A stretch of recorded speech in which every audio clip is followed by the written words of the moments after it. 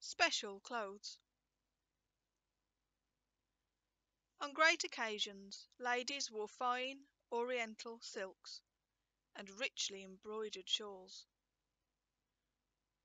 The men were obliged to wear their togas.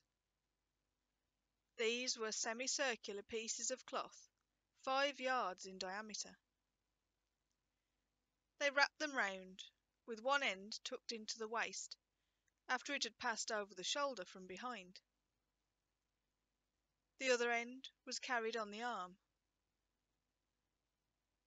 It was a most dignified garment, and very beautiful when it hung properly.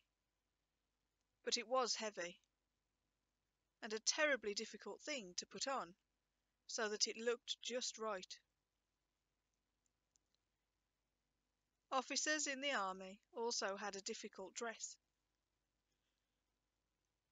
They wore the usual loincloth, and a tunic with short sleeves, and a full kilt. This was often red in colour. On top of this came an elaborate breastplate, with figures of gods and heroes all over it.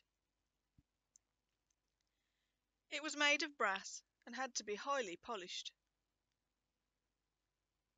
Then came a short kilt of thick leather. Their military boots had fine leather straps.